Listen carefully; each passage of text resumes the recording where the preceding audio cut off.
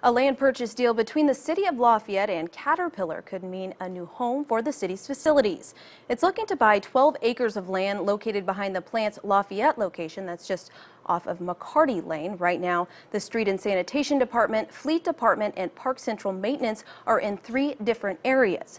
Mayor Tony Rosworski says all the locations are in need of upgrades. He says it's taken about 5 years to find the right plot of land, but he believes having all 3 facilities in a centralized area will be beneficial.